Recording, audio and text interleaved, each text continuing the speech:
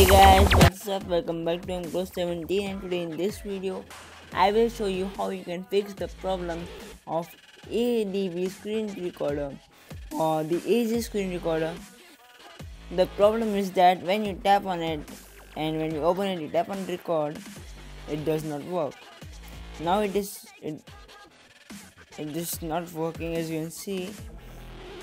So the solution to that is you go to settings and you go permissions, then hit the ADB screen recorder or the recorder you are using, and just allow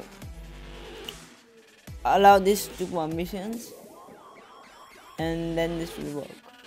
It's not working right now because I'm recording with AG screen recorder already. So same with the problem of AG screen recorder. You just need to allow these two permissions, and then your recorder will start working. So guys, thanks for watching this quick video. I hope you enjoyed it. If you did, then give this video a big thumbs up, and I will catch you in the next one.